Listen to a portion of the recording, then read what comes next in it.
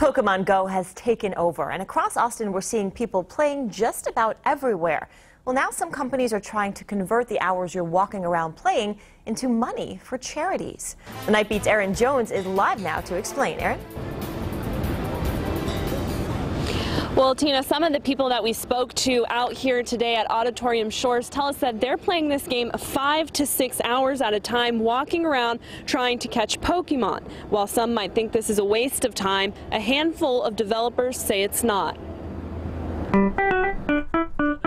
Since its release, Pokemon Go has encouraged gamers to get outside. Tyler Fuentes spent several hours yesterday trying to catch them all. From like 10 to 4 o'clock in the morning. This afternoon, he was right back at it. He says he's walking more than I noticed I should be.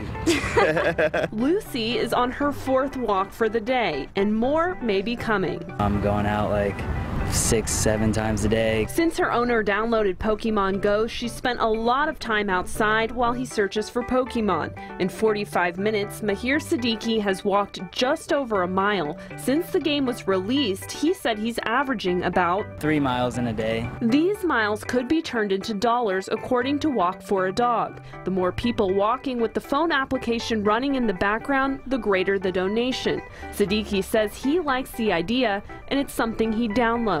Yeah, definitely I would. If you don't have a dog, there are other applications like Charity Miles. For every mile walked or run, you earn 25 cents for charity. For every mile biked, you earn 10 cents. To use it, launch the app, choose one of their 30 listed charities to donate to, and start walking. I feel like that'd fit this really well at that, you know, for how much everyone out here is walking. Cody Drago, who plays for generally, 6+ hours a day, is looking into it. He says so far he's walked like 40 to 50 kilometers right now playing this game.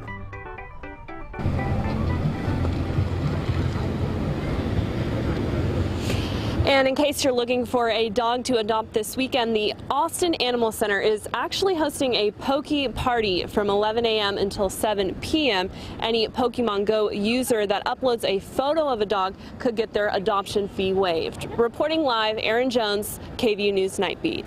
KVUE meteorologist Jared Plushnick joining us now from the Storm Center. Jared, a great idea, but make sure you bring your sunscreen if you're doing that. Oh yeah, definitely. It seems like a lot of people are playing this game, and guess what? Our weather snapshot today, I think I actually found a Pokemon. Take a look at this. Well, it's a squirrel. It's a squirrel. It's a good one. It's from Bob McAdams. If you want to send in your weather snapshot, send it to snapshot@kvue.com. And if you're the winner for the month, you will get a $100 gift card from IBC Bank. Bob McAdams, thank you so much for that great picture.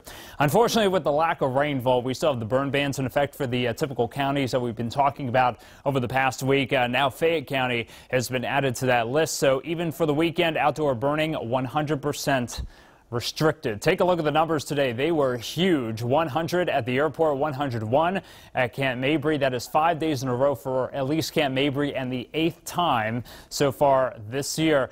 Just shy of 90 degrees, and it's past 10 o'clock. That's a hot one for us. 90 degrees is the current number in Llano, and we have a mixture of 80s and low 90s out there. Let's factor in the humidity. Feels even warmer than that when you step outside. Feels like middle 90s. Wow, it's a tough night to be outside.